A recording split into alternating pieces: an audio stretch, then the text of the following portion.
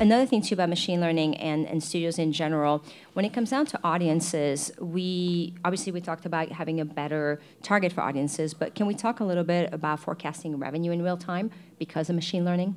Exactly. So I think this is part of our system and something that we spend a lot of time on to develop and help sort of executives, film professionals early on understand the value of their package, because oftentimes when you go out as a film producer, film production is a very long process, and if you're spending 2 or 3 years with a certain product, you have to love it, and you're always very biased. You do? No, that this is the best kind of thing ever. Your film's going to win. Yes, You already were nominated for the always. Emmy, but it's going to win the Oscar. It's going to be the best thing ever. I've only worked on award-winning stuff. Okay. Yeah. Good for you. Just like everybody in the room. And that's kind of, and that can somehow, obviously narrow your view of things. And using technology and machine learning algorithms can help understand the real value in the commercial sense of that project and understand what budget is actually realistic. My line producer tells me the budget is, whatever, 15 million for this drama film that with certain characteristics. But then realistically, our system can then help you identify that, that kind of, this is the market, that's the market size, this is how you can target the market, but also you might have to bring the budget down to 8 million to break even the investor's money. And this is kind of, financial modeling always existed, but nowadays what we can offer, for example, is we have integrated in our project management system, there is a financial model that you can model out films in a traditional way, in different ways, sales-based and with waterfalls. But then before that is a predictive module.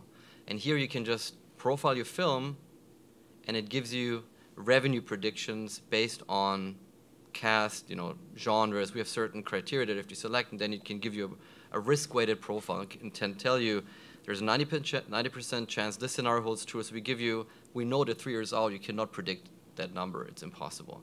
But what you can do 3 years out is give you a realistic assessment of the bandwidth of what that release could look like. This is kind of the space you behave, and the highest chances here, but this is the bandwidth of what it can do. Yeah, it's success based on information. Exactly. So it's not about who you know, who you've known, and all of a sudden you don't have that fear of like, oh my gosh, I don't know enough people, so I'm not going to be able to make successful? it. Yeah. It's kind of like when, we used to get mixtapes from somebody who had a crush on us, because I got a lot of those. I've made way more than I got. But, and you just hoped that was going to be successful. Well, now we listen to music with an algorithm. You put your favorite couple artists into Pandora, and Pandora makes you the best, mixtape that any man or woman ever made you. It's that exact, that's what we're talking about here.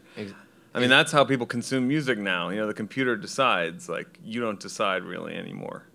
I mean, a lot of people. And in the film space, it's kind of, it is, I guess, we're still at the point where their AI wouldn't make any decisions. It's literally just a tool that gives you another opinion at this point.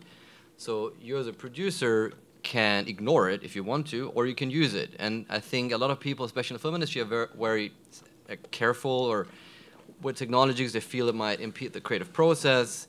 But being a creative producer myself and my other co-founder is also a creative producer, we try to make people understand that using technology in the right way, not just having it make decisions for you, but using it in addition to your gut feel, that's really a very powerful combination. Very important point. And then you can really create a product that has the creative, because story is still key. You cannot take a bad story and use technology to make it work. That doesn't work. But if you have some people think you can.